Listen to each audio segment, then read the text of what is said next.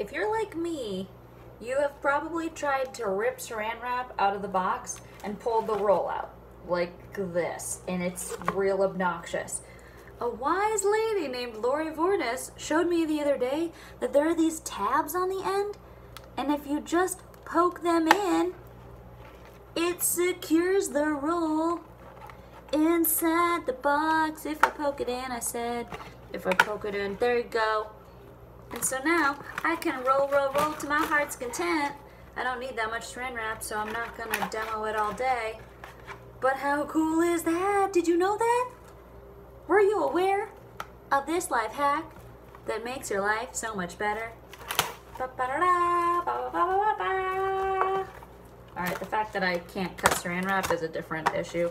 If you have advice, please help.